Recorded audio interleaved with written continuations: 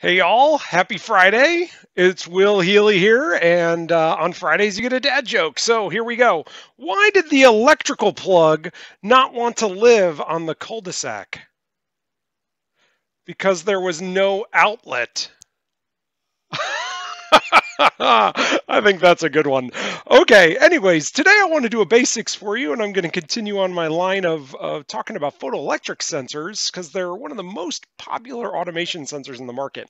And today I want to talk about thru-beam sensors. And I've showed you this little thru-beam sensor before, and it's nice because it's all one housing, and so the light comes across, right? A thru-beam, the emitter sends light to the receiver, and when you block it, you can hear the little tone.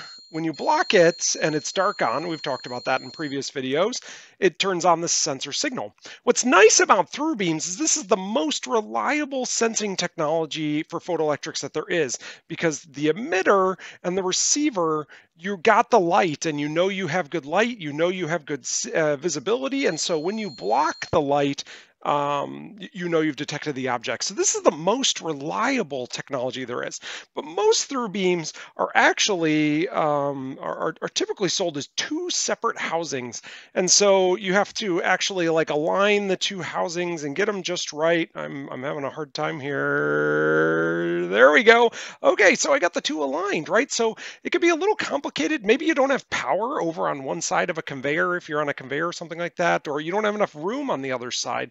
So sometimes through beams can be a little bit challenging on the electrical or the mounting part of it, especially if you have to get them really far apart. What is nice about through beams is there are versions of photoelectric through beams that are 50, 60 meters of sensing distance. So if you need to go a really, really long way between two sensors, how do I get it there? There we go. Between two sensors, a really, really long way, that's something that you can do. But it can be difficult to actually align them. So you can see here, here's my emitter and here's my receiver. And when I've got it set up in a light on output so that when I line them up, okay, now they're lined up, perfect. Now I know I can see an object. So that's through beam sensors, the most reliable photoelectric sensing technology, and they're very simple with the emitter and the receiver, but some of the challenges can be mounting and wiring both sides of the application. So next time we'll talk about some other technologies that don't require that. Have a great weekend.